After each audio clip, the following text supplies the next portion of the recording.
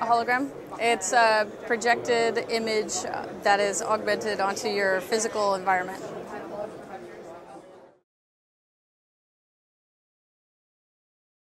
So the glasses have two projectors on them, one above each eye, and that projects images out onto this retroreflective surface.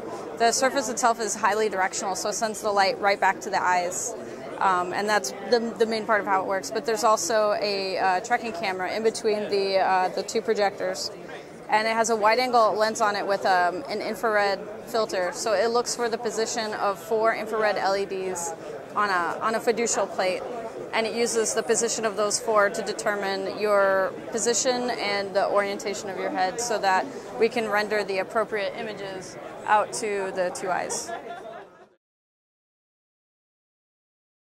Yes, and that we'll be providing that to all of our Kickstarter backers, as well as anyone who buys CastAR in the future.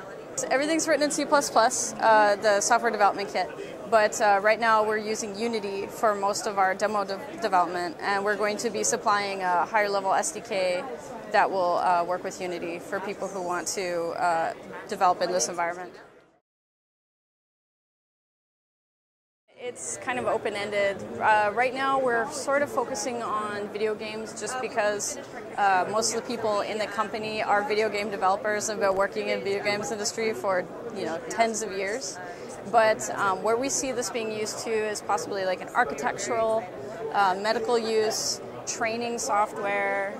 I mean, it's endless. So what we want to do is get the dev kits out to people this summer, and there won't be any weird licenses for people to deal with, so we really want to see what the indie development community is going to create with the hardware. So video games, but also non-video games too, so I don't know. We're still just scratching the surface of what is possible with this technology.